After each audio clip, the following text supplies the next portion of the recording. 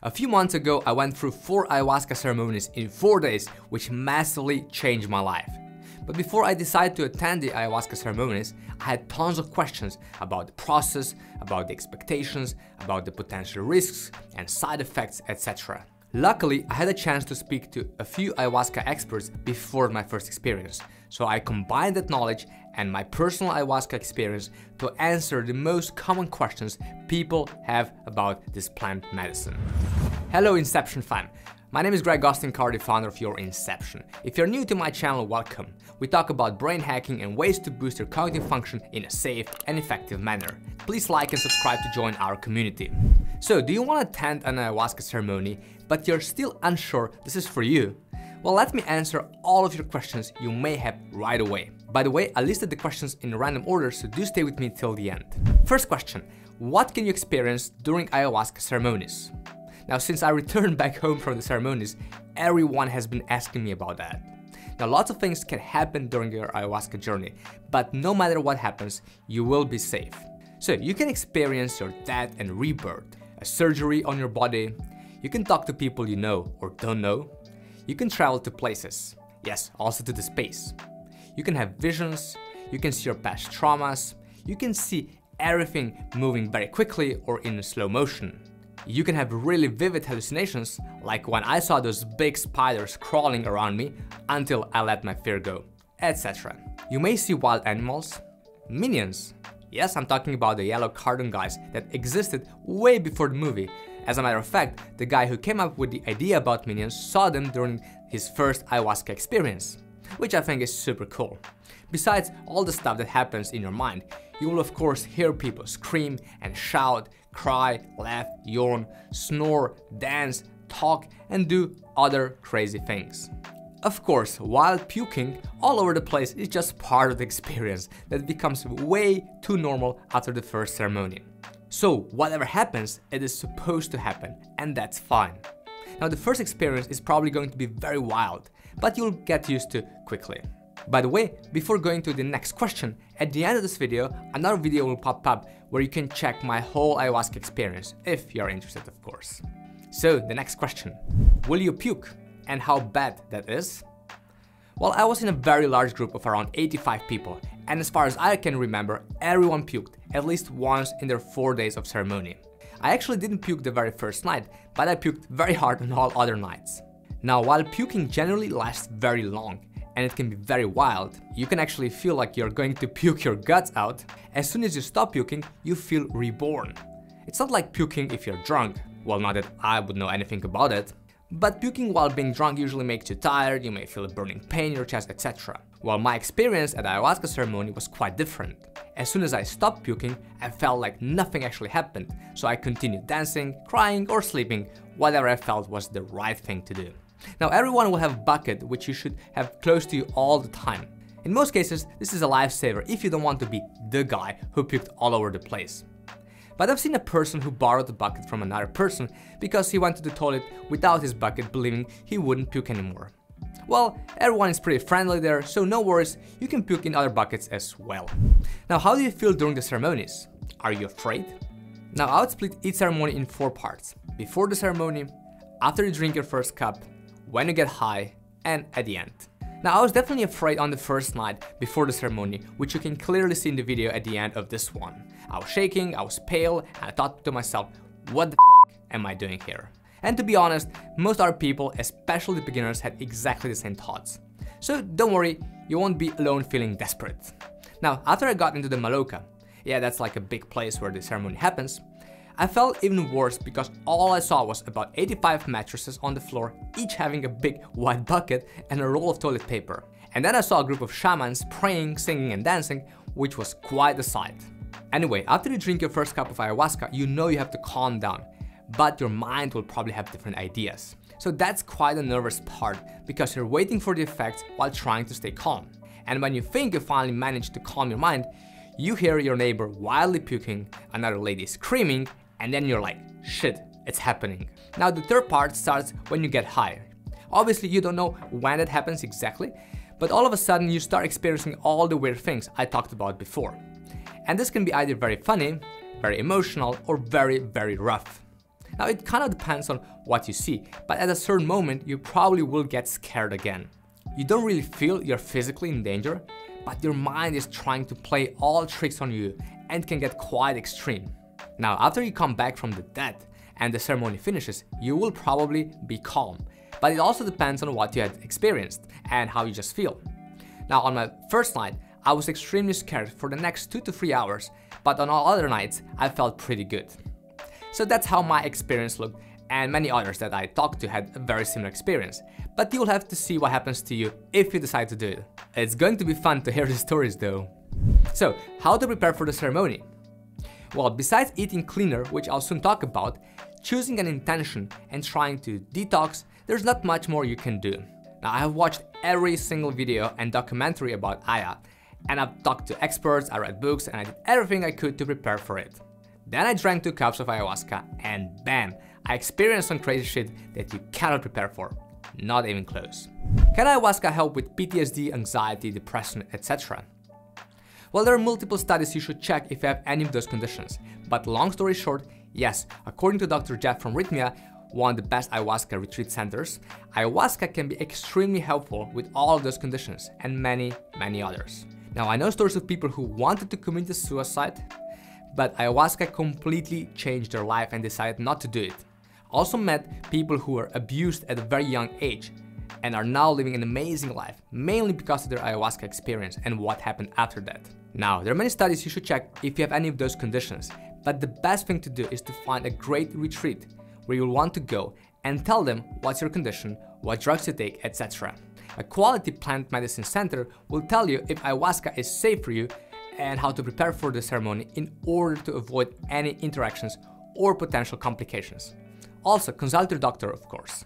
Oh, by the way, I can also tell you that my soon-to-be wife is a psychologist and she's convinced that ayahuasca is way more effective for treating such psychological conditions than most other conventional ways, including psychotherapy.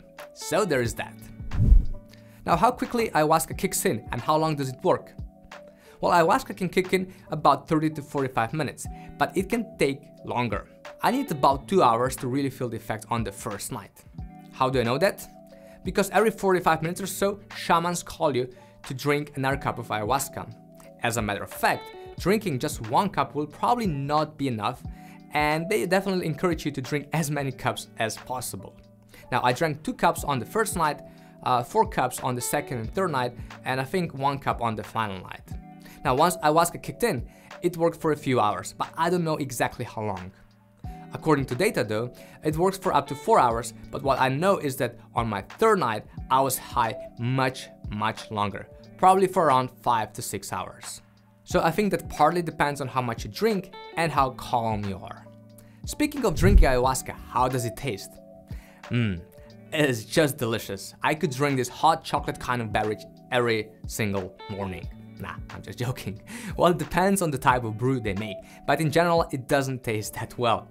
Well, what did you expect? 2 random Amazonian plants that will make you travel to the moon and talk to Jesus will be tasty? But it's not that bad, to be honest. It has kind of an earthy taste, pretty bitter, but you can definitely drink it, I guess. I know people who puked immediately after they drank a cup of ayahuasca, also because of the taste, but they returned back for the next cup and they were able to swallow it. So don't worry, you'll be fine. Can ayahuasca kill or cause severe long-term side effects? Well, according to my talk to experts, no, ayahuasca is very safe if done properly in a safe environment and if you follow the basic rules. I couldn't find any cases online of people dying from ayahuasca, but in some very rare cases, some people reported that, for example, their depression got worse after ceremonies. Now, it's impossible for me to say why this happened, obviously, but based on what I know, I believe those people haven't exactly followed the rules, adjusted their lifestyle, or went through enough ceremonies to get rid of their conditions. And this leads us to the next question. How many ceremonies should you attend? 1, 2, 3, 4, 200? Well, I attended 4 in a row because the program was designed in such a way, but I think that's quite a lot. I don't think there is a consensus about that, but based on my experience, I believe the following. If you're otherwise satisfied and happy, but you want to explore your mind and soul, then I think 1 to 3 ceremonies are enough to start with. If you suffer from a severe trauma, depression, anxiety, or you think something is wrong with you, then I think you need to attend at least 3 to 4 ceremonies. Now, I didn't suffer from any severe traumas, but I still attended 4 ceremonies in a row, and for me that was a bit too much. Now, the biggest challenge were not the ceremonies itself, but to motivate myself to go back there again and again. Now, if you suffer from a trauma, then of course it's easier to motivate yourself because you know why you're doing it. So finally, it depends on you. Listen to your body and then make a decision. Once you decide you're going to attend a certain number of ceremonies, just go for it no matter what. Because even if it's going to be very hard, you need exactly that to get better. Will ayahuasca work for me? Well, you always hear stories of people saying, ayahuasca doesn't work. Now, if you go through the experience and someone says this to you, you'll probably start laughing because ayahuasca is so freaking powerful. It is just hard to explain. But some people may not be ready for it. And they convince themselves before the ceremony that nothing is going to happen and they block the whole process. Now, this can definitely happen, but it's very rare and very unfortunate. Now, if this happens to you, this just means you're not ready, you're too afraid to discover the truth. But I can tell you that in my group of about 85 people, I think 83 or 84 people had an amazing experience. So I think you're going to be fine. Will I have to repeat the ayahuasca ceremonies again in the future? Or is it enough to do it once?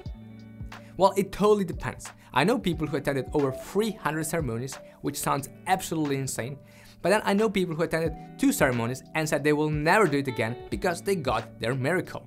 According to the data from Rhythmia, the most well-known retreat center in Costa Rica, which I attended as well.